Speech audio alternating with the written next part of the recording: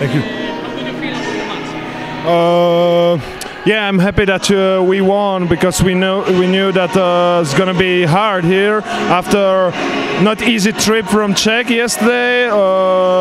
Also, we knew that Spain are home team and it's an important game for them.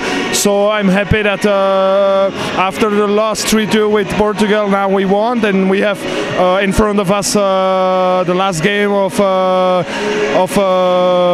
the pool, and then we just prepare for the final four, which is in Czech Republic in Karlovy Vary. What do you expect about the final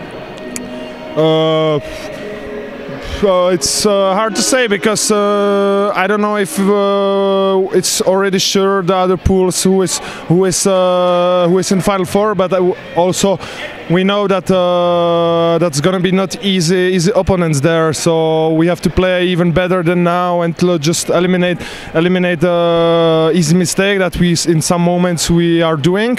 We have now 1 week to prepare for this game, so I also look forward for this nice experience that we have chance to be. Thank you. You're welcome.